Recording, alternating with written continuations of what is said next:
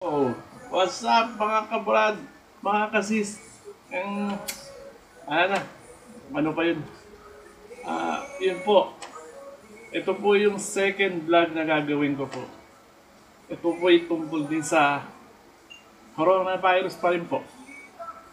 Akin lang po ay sana supportahan nyo na mag-like po kayo o mag-subscribe sa YouTube channel ko. Carlo Royo po.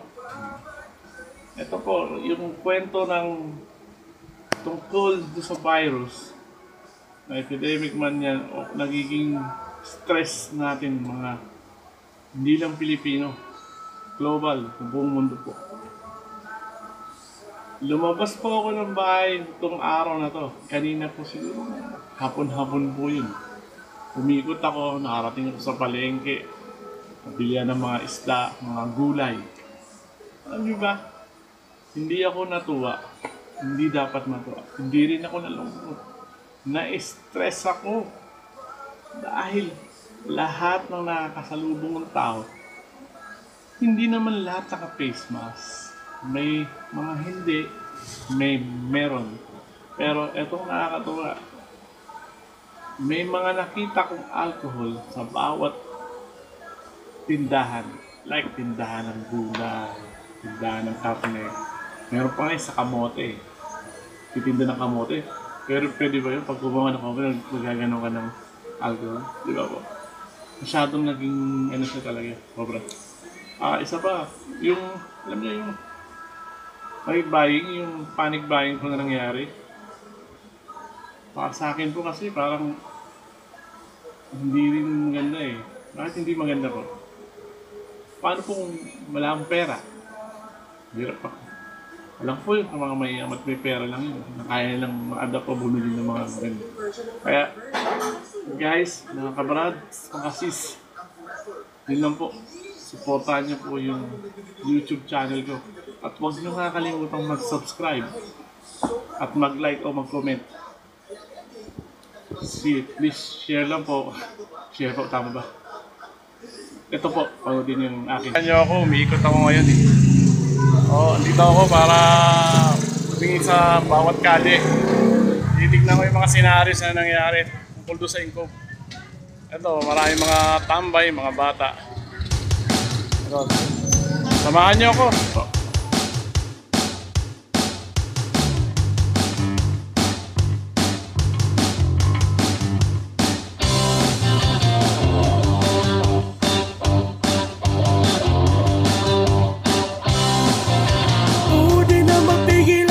Mapigilan sa Pilipinas pumasok ng corona. Mag-ingat tayong lahat dahil nakakamatay ang corona. Laging maghugas ng kamay, ingatan ang buhay, mag-ingat ka. Dapat palaging nakamas dahil may virus. May corona. Mag-ingat tayong lahat dahil nakakahawa ang corona. Iwasan ang pumasyal sa mga lugar, mag-ingat sa mga taong may corona. Laging maghugas ng kamay, ingatan ang buhay, mag-ingat ka. Dapat palaging nakamas dahil may virus. May corona. May corona.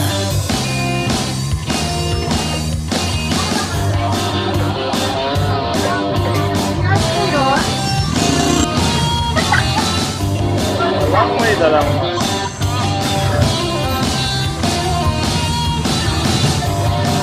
mayonig.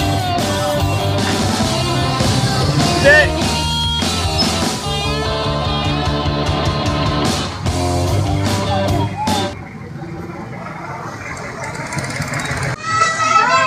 Oo. Nakamas po siya, nakamas. Dahil sa ncove po. Siya po yung isa sa mga kapitbahay ko.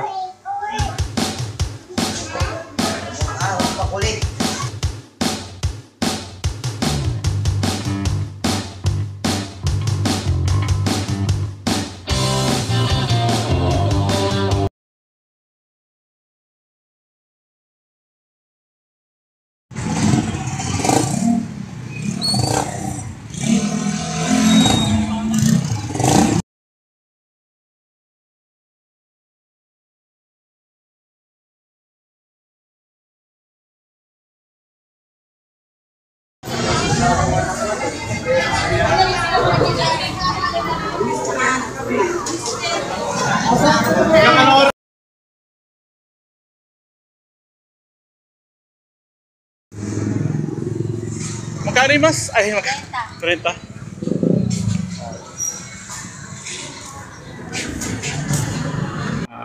Maraming salamat sa mga nanood ng YouTube channel ko.